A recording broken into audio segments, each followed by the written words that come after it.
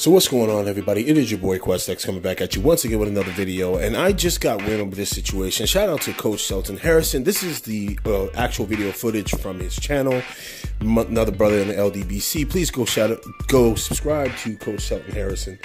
I had no idea, okay, the depths of the buck dancing that Anthony Joshua would go, but anyone in America, because I'm not expecting you UK boxing fans to understand this, because apparently it's like on two different worlds, two different planets, okay? You guys believe, you guys watch this, witness this, not all of you, but some of you. And the reason why I don't expect you to get this is because I know you're coming from an agenda and a point, and you cannot teach someone that doesn't want to be taught. So you guys are just set in your ways. Maybe this is how you guys do it over there in the UK.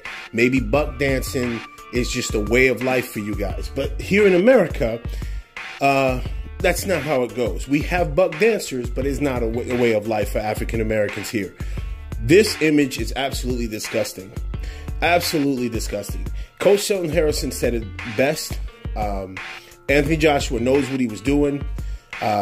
These people who set this event up knew what they were doing, and they knew the message it was going to cascade. And, you know, this is why I can criticize, I can mess with Anthony Joshua about, you know, being UCJ, right? I can mess with him about his very, very suspect pictures he takes with men. Shout out to Fanon. Well, not Fanon. Shout out to World Breaker Fighting for posting something that, again, I've always sat there and said, Anthony Joshua puts himself in very suspect situations. I've seen this man out with grown men who wearing dresses and skirts. Very weird, shady shit. Okay, warped shit.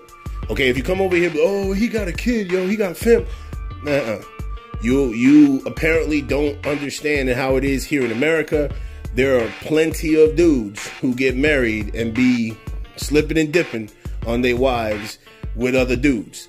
Okay, we've had this situation occur all throughout the world. So when you start coming with that whole, oh no, he can't be that, he can't be, he does some pretty feminine things. Okay, but I can pick on him about that, right? Okay, but this, I never would. You know, when we talk about Massa Hearn and we say things like that, it's in ways to kind of maybe inspire him to speak out, step out, take control of his career, do his own thing. But this right here, nah. Okay, if you want to you guys can sit here and make a lot of excuses for him in the ring. Talk about how his career should be moved. Talk about what he should do. First of all, it's creepy, sexualized. It's animals in dresses. This is just wrong. This is fundamentally wrong. Anybody who supports Anthony Joshua should be like, not a good look, homie. Not a good look. Okay? And then the whole thing with why do they have to be apes? Why do they have to be apes hanging on him? Okay, come on, think about that. Think about the correlation they're trying to make here. Think about the racist people who will watch that video and what they're going to be thinking.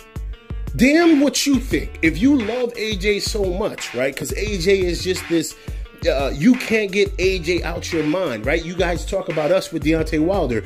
Even if, come on, you gotta come at it from a logical standpoint and say, this is a bad look. A bad look. What were you thinking, Anthony Joshua? What were the people who handle you thinking? Oh, wait, LDBC been trying to tell you about what they've been thinking about Anthony Joshua the whole time. But you guys don't want to touch that, because that would be validating what we've been saying about him from the jump. Listen, I never rooted for AJ, okay? I never will root for AJ. Not while Deontay Wilder is in the picture. Not while Deontay Wilder is sitting up there trying to prove greatness, okay? He's always going to be nemesis number one in the heavyweight division as far as we have an American heavyweight competing in the heavyweight division. So he never was going to get my vote there. But I'll be damned. I'll be goddamn